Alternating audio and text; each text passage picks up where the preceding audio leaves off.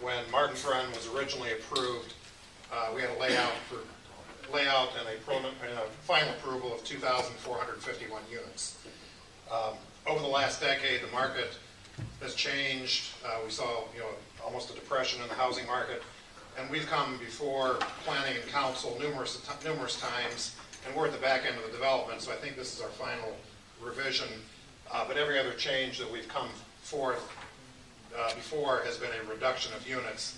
So we have eliminated, in both the Lorain City School District and the Amherst School District, we have reduced density, pretty much eliminated all the multifamily product that was involved. And today, based on the housing market, this last phase of the landings, we're just proposing 50-foot lots versus 70. And as Dan had mentioned, overall, we're down 589 units.